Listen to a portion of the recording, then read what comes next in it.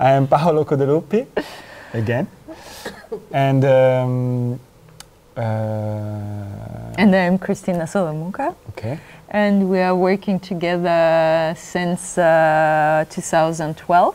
Basically, our work is based on the discussion we have together.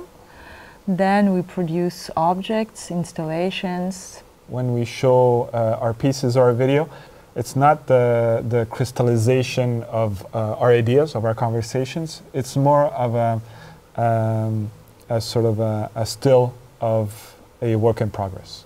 And actually what we are doing in Tabakalera, it's a documentary which is constructed with 3 different parts. One of it is the interview with Yves Cohen, French historian.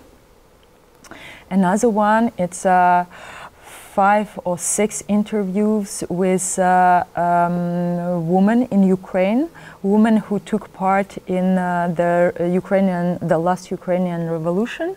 And the last part, what we're doing actually in Tabakalera, it's a kind of tableau vivant of a painting of Ambrogio Lorenzetti from 1338. It represents the action of good and a bad government. It had its function. Yeah.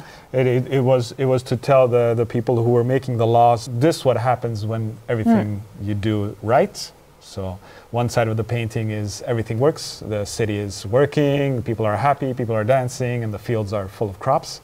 And then you have the side where everything is a disaster.